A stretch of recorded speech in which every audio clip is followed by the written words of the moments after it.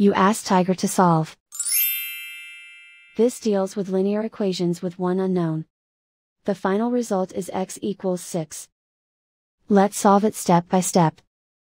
Simplify the expression. Expand the parentheses. Simplify the arithmetic. Group all constants on the right side of the equation. Add 18 to both sides.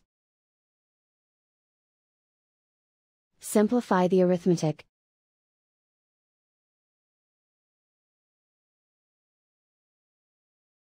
Isolate the x. Divide both sides by 9. Simplify the fraction. Find the greatest common factor of the numerator and denominator. Factor out and cancel the greatest common factor. And so the final result is x equals 6.